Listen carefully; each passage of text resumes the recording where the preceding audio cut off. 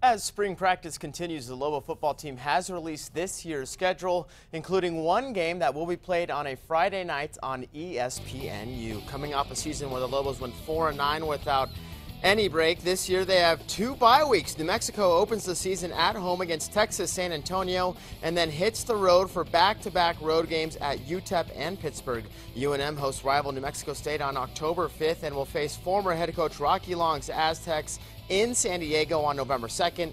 UNM hosts Air Force on Friday, November 8th.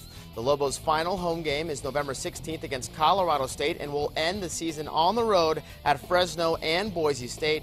The inaugural Mountain West Football Championship game will be played on December 7th.